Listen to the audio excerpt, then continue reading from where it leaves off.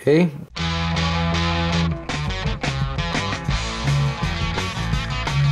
We're playing across the country, rocking the USA.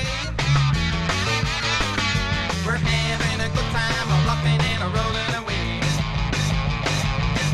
And we ain't gonna stop till we reach California. They say the LA women like to have a lot of fun. We're gonna get ourselves some women there, and know we'll get them one by one. And we'll keep on playing till we reach a California sun. Rock, rock, rock, roll away. We're gonna rock, rock, rock, USA. We're gonna rock, rock, rock, roll away. We're gonna rock, rock, rock, USA. We're gonna keep on rocking and rolling till we reach LA. Keep on rocking and rolling in the USA. Hello users of YouTube, and welcome to yet a new video, and today's video is going to be a different one. Today begins episode 1 of Daniel Solders, a new video segment show thing on DVaEtc, etc. Basically, the whole point of Daniel Solders is I'm going to solder a circuit together. I'm going to first go through the idea of what I'm soldering and where I got it from and how much you can get it for, and then I'm going to move on to building it. And I'm gonna build it in video logs. So like in Star Trek, you got your start, like your logs, your why can't I think of it? I watch that show all the time. DS9, for example.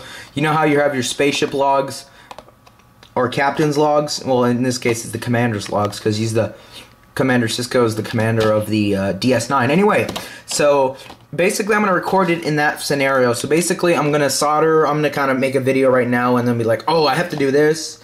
And then I'll make a video in a couple, and then another video, I'm like, oh, I just got this soldered, now I'm going to get this assembled. It's going to be a little quick, I think. And then once I'm done, I'll just go ahead and show it working, plug in the battery and whatever. So right here, yeah, that's basically how it's going to work. So I got my soldering iron heating up there with a sponge pad. Soldering iron is about 10 years old or more. I got it from my dad because my soldering iron that I originally used to build this Altair completely exploded when I was assembling this calculator together. It exploded, landed on the ground. Now the soldering iron that came in this kit right here, well, that just died after a day. It was kind of sad, so I inherited my father's because he doesn't solder at all. This one's the best. For the battery here, I'm going to be using a Berkey and Jensen BJ's 9-volt battery. We do have a BJ store nearby, so. And I'm also using my favorite solder, which is Quick Draw rosin core solder. It is 60% tin, 40% lead. It's 0.05 inches in diameter. And yeah, there's the codes.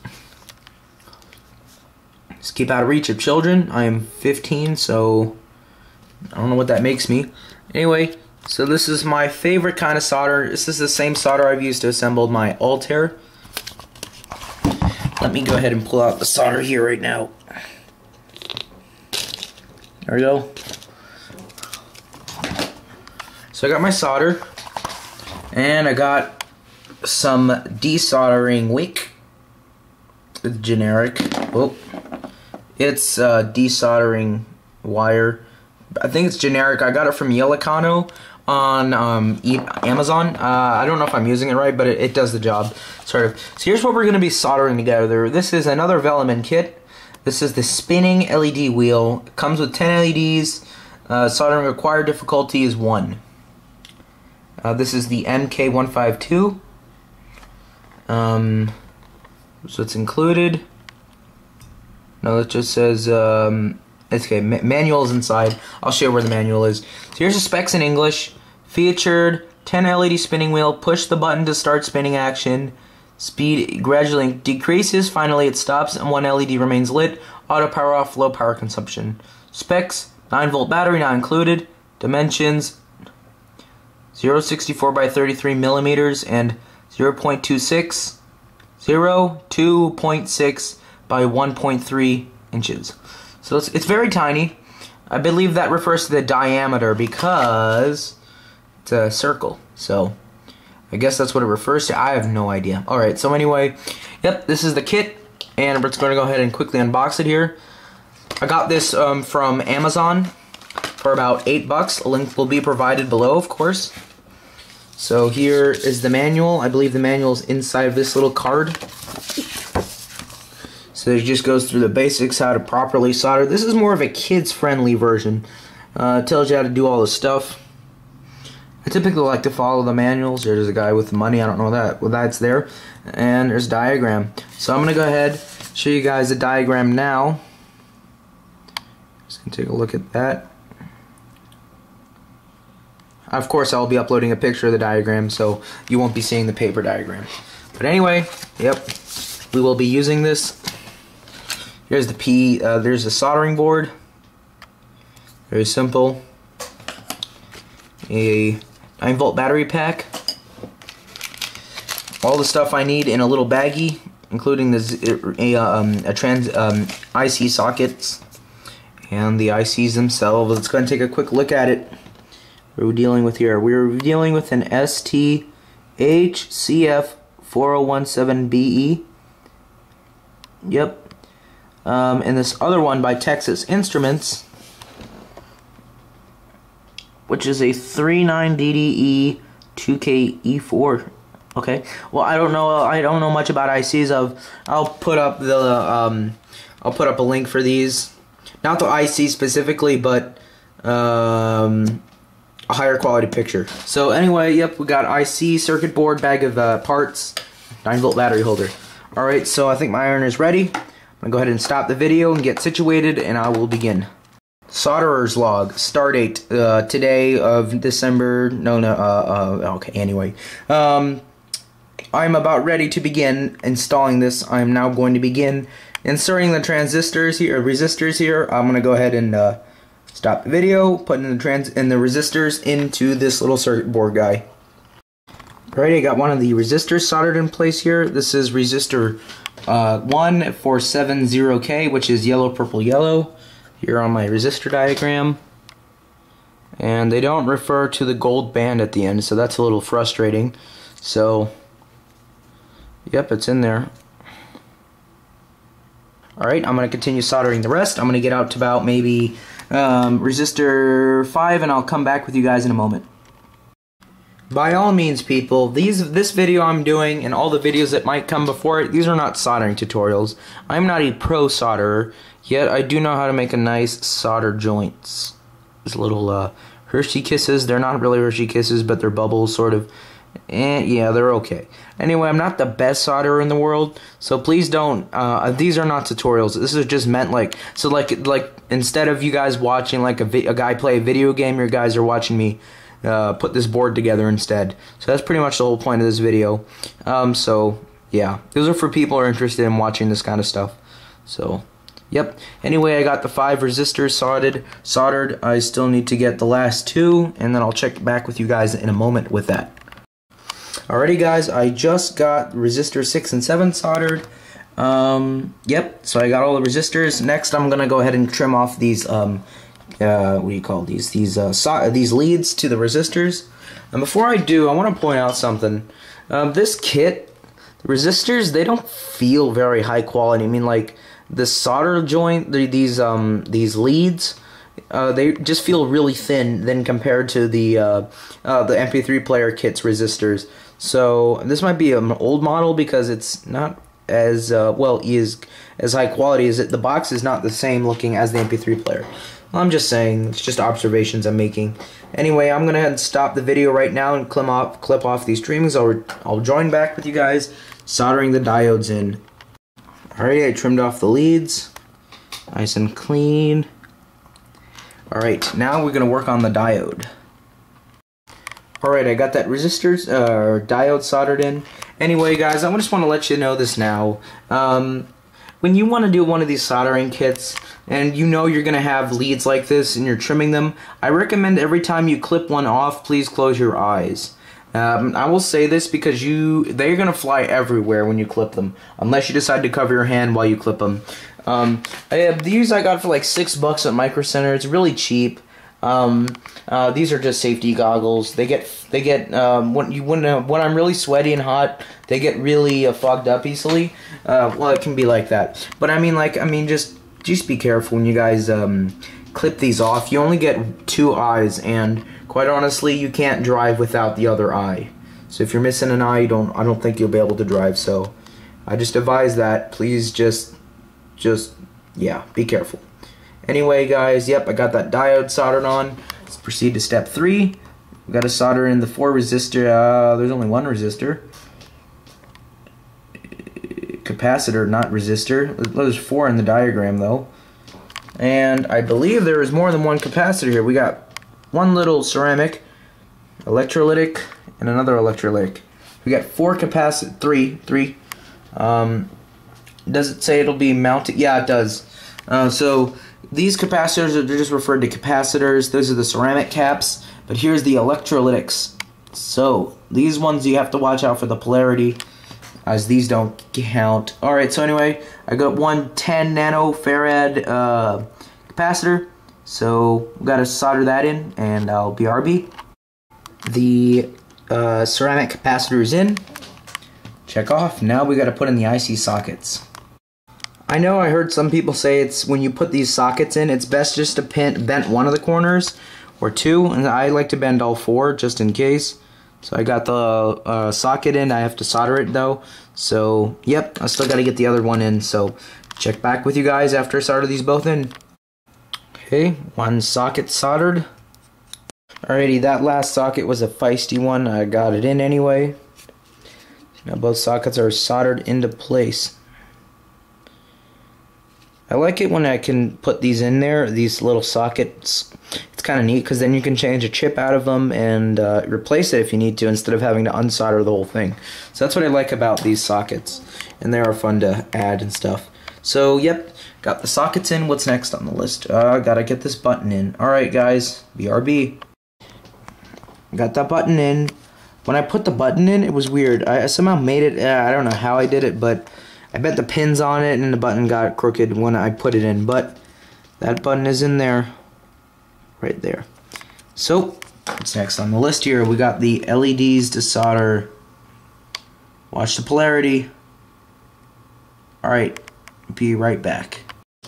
Okay guys, I put the LEDs in the slots. I'm gonna go ahead and start soldering them in. Alrighty, LEDs have been soldered. Now to trim. Alright guys, almost done. Got the LEDs soldered. What is next on our list here? Oh, we gotta solder those electrolytics now. Alrighty guys, got those caps mounted. Those electrolytics aren't going anywhere. Yeah. When I just set those on the table, they just seemed to flip up like that. It was pretty weird, and they started spinning. Anyway, yep, I think we're done soldering here. Let's check in the manual. Oh yeah, except the leads for the power. Let's see, we still got to put in the ICs now. But anyway, yep, got the ICs in. Check it off here. Alright, got it on the table yet again. I'm really tired right now. I don't know what time it is. According to my eyes, it feels like maybe 10, maybe 11. It also feels like 9. Let me check. Well, I was close. It is 9 p.m. right now, and I don't know why I'm really tired. I usually get up at about 4 a.m. for school, so maybe that's probably it. Alright, so anyway, guys, let's get this video wrapped up so I can go to sleep, or whatever. It's a Friday, so no school. Alright, I gotta screw the battery thing in. Probably will have to sew. Does it actually? Yeah, it's got some sort of a strain relief idea coming from here. But where do they go in? It's the power. Oh, there's black. There's the negative connection. Where's positive?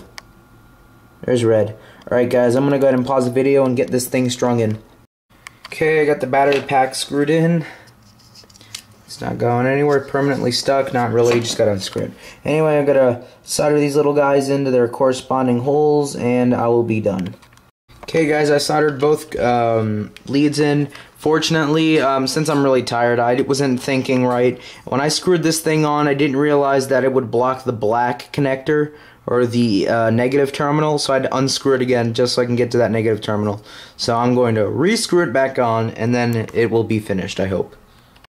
Just completed the LED thingy, so we're done. We're gonna power it up and see if it works here.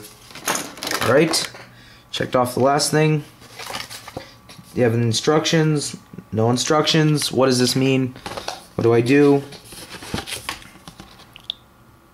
Well, it just says to pop the battery in. What does it say the switch does? It says push button to start the spinning action. Alright, well, I got my Berkey and Jensen battery right here ready to go. Gonna go ahead and open it here. Go ahead and plug this in here right here. Yes. Alright. Let's see. Here we go.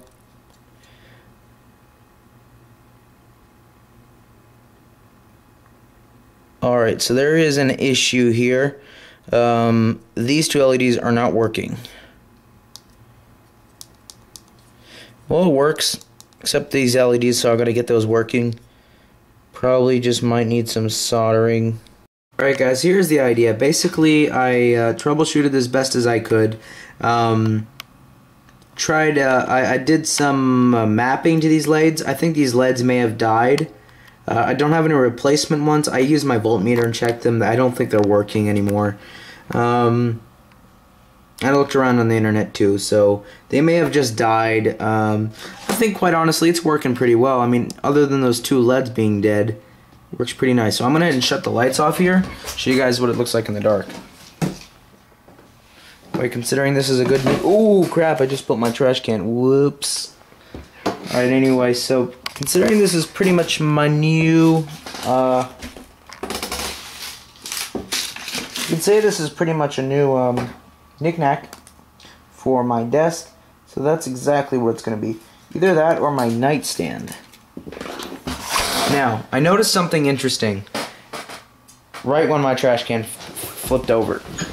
If you let it sit, it turns off. It kind of fades off. Alright, so here I'm on my nightstand right now. Turn it on.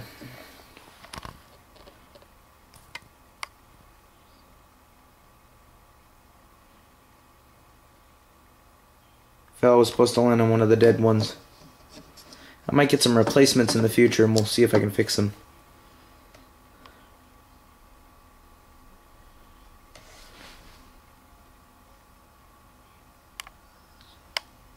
It's gonna fade off.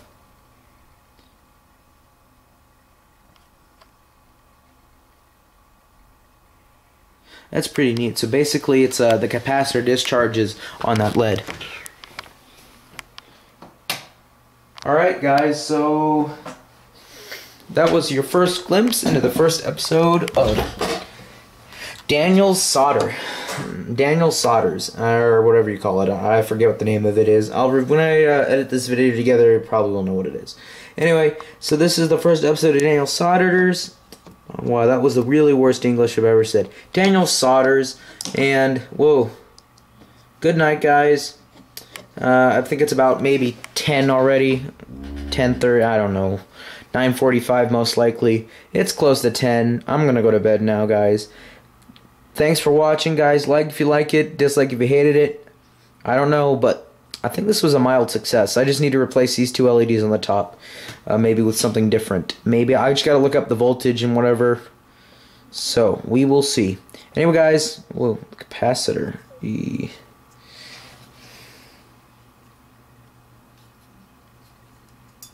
No, I thought moving the capacitor might fix it. Oh well. Anyway, guys, thank you for watching. Again, see you in the next one. Have a good night. Hello, users of YouTube, and welcome to about 7 or 8 a.m. You can tell I'm tired. But anyway, it's all good now.